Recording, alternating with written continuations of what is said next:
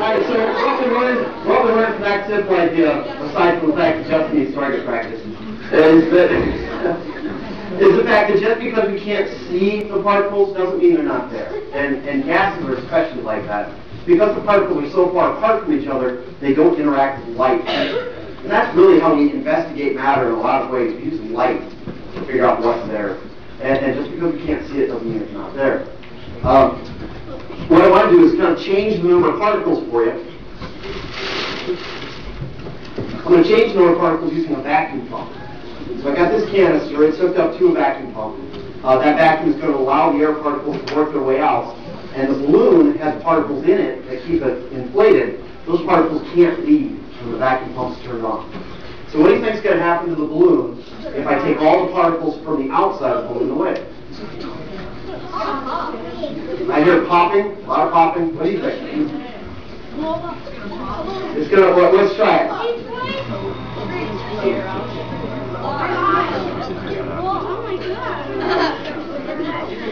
So the balloon got bigger because the particles on the inside are still bouncing around, but there aren't as many particles on the outside pushing.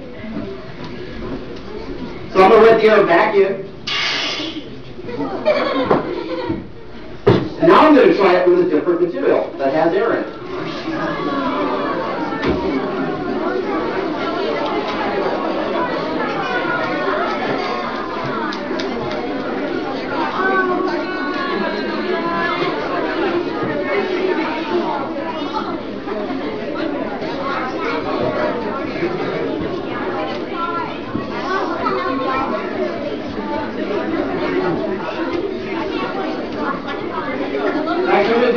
Down, so the marshmallows don't get in the way. There's a little hole that lets the air molecules work their way out.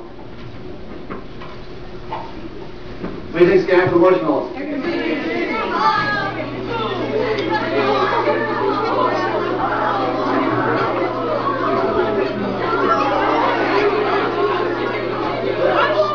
Now, why are they getting smaller?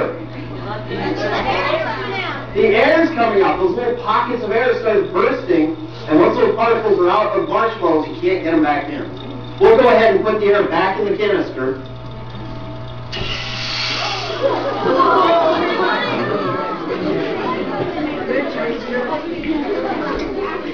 Now I need two volunteers.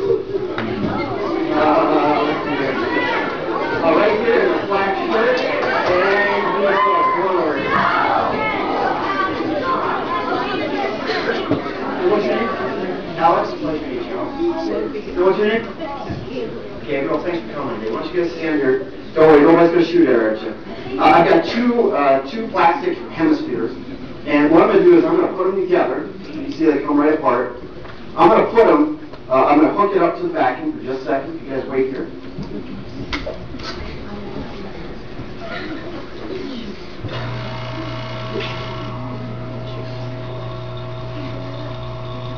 Justin, if you want to come over here and help me. I want to make sure we're being safe here. We've got our goggles on.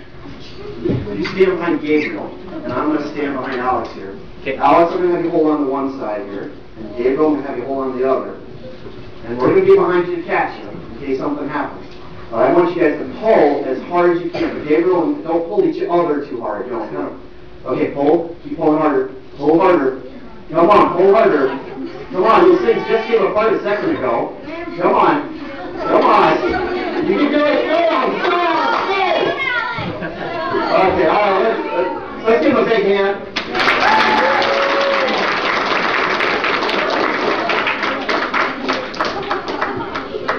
Now, they did a really good job, and I'm really proud of them because, you know, it was so tough to pull that apart.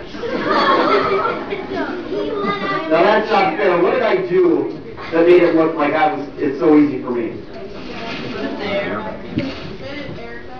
I made it airtight originally. I let the air work its way out, and so there were no air particles on the inside. Just because we can't see the air around us doesn't mean it's not pushing. And so there were more particles colliding on the outside, which I feel so bad because there's no way you could have done it. In the 1500s, they used to tie horses to these, and horses can't pull these things apart.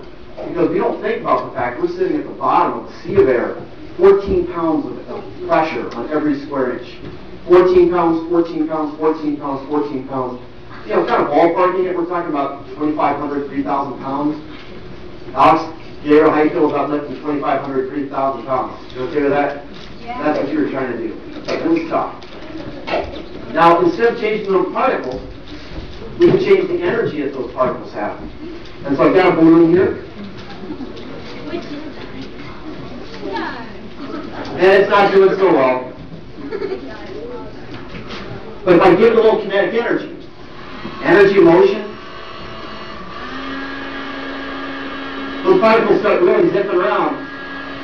They cover more space per unit of time, take up more volume, change the density, so the balloon needs a little bit more energy.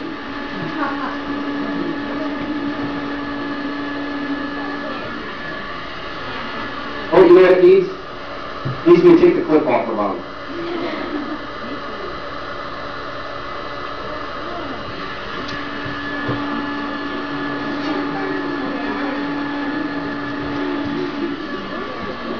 There we go. That wasn't fair of me. Now, will it go up forever? No, it's going to cool back down. Eventually, the particle's going to slow down enough when it starts to come on down. Now, this is the whole principle behind hot air balloons. And I've got one right here. That's what that was. I've got a camping stove.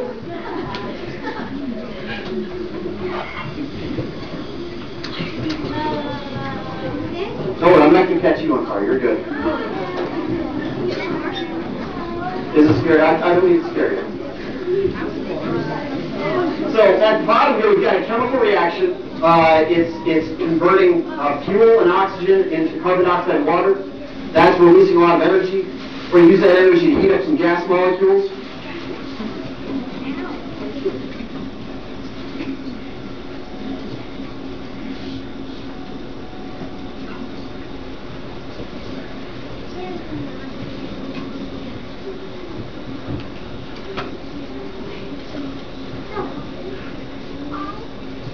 If it had more fire.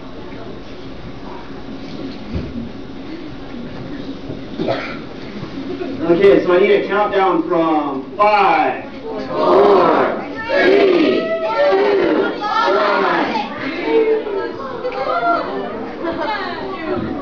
Now the balloon won't stay up forever. Those particles are cooling down, and it's going to have to come back down.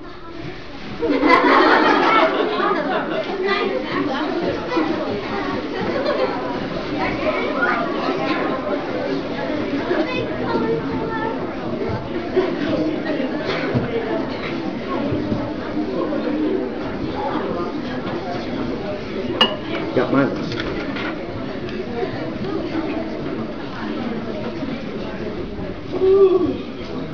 Oh, let's see. So that's cool.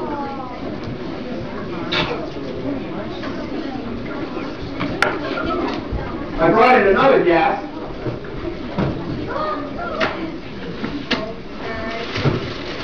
It's solid carbon dioxide. Now those molecules, it turns out, are not sticky. They want to get into the gas state. We can observe that by putting them into a liquid.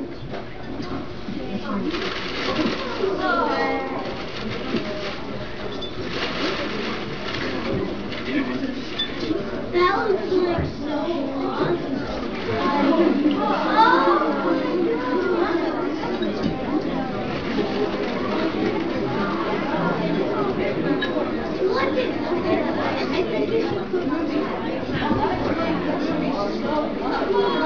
Now what we're actually seeing here is water droplets that have stuck together because they're surrounded by carbon dioxide molecules. They can't hang out with the carbon dioxide, so they stick together.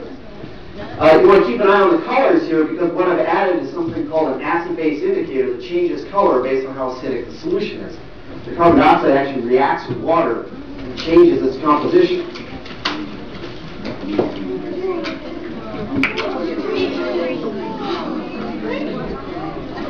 Now, carbon dioxide has an interesting chemical property, and that is, since it's the product of combustion, it itself does not help combustion out. If you all can see this candle, I've got a flask that has some dry ice in it.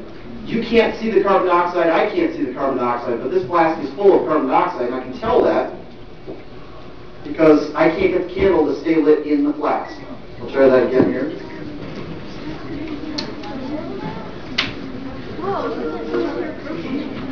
Here goes the candle. It will not burn inside that flask. In fact, carbon dioxide is sufficiently dense, enough particles, enough mass per volume, I can actually pour the carbon dioxide right out. Put the flame out.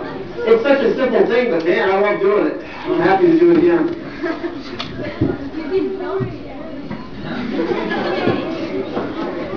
Now, I've got a tub here that I filled with carbon dioxide.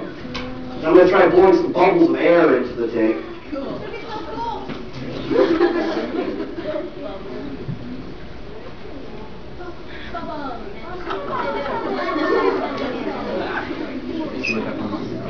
There's still bubbles.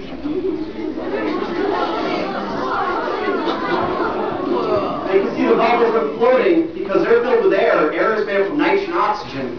Those particles are less dense, have less mass per volume than the carbon dioxide. The other thing that's really neat about the bubbles is that they actually take on the shape of what we think atoms and molecules look like. They're nice and round, they attach together in a way that makes us think about the shape of atoms and molecules.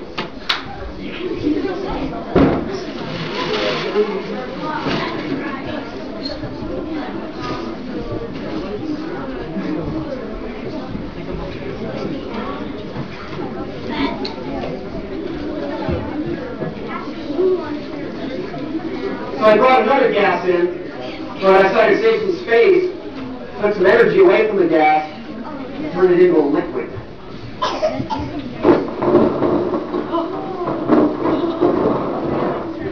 This is liquid nitrogen. And go ahead, I'm going to come around, don't worry, I'll bring it back in so you can see it here.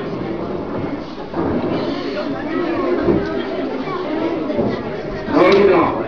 We got a comment here, you do not want to get touched by this, and that is correct. This is about negative 196 degrees Celsius, 77 kelvins using what's called the absolute temperature scale. But it's boiling. It's actually going from a liquid to a gas at this very low temperature. Why do we think that's weird? Why do we jump out of our seats to see it? No, Gabriel, what do you think?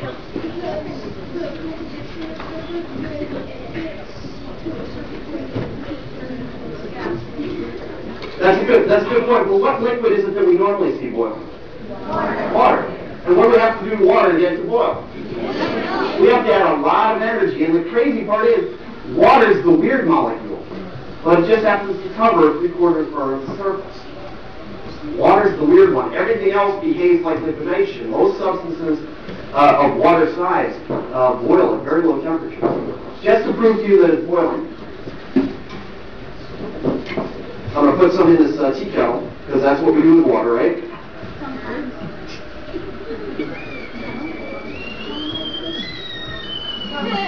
I'm boiling. Not even using the power of my mind. It's just for nitrogen. Nitrogen molecules are not attracted to each other. Now what's interesting is I can see all kinds of other changes going on here. I can see some frost forming. That's water collecting from the air, from your exhalation, from normal humidity in the air.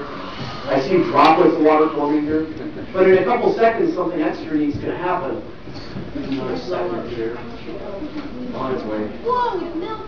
Whoa. It looks like there's another liquid here, and there is another liquid, but it's not water. It's oxygen.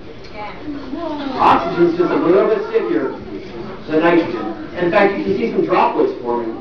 Those are liquid oxygen. I can catch them on my hand, but it actually hurts a little bit. It's like a little needle dropping on my hand, and it boils immediately. Is it boiling? It's not sticking around for very long, is it? Now, if I take this plastic tube, if I put it into the liquid nitrogen container, I get a nice little problem.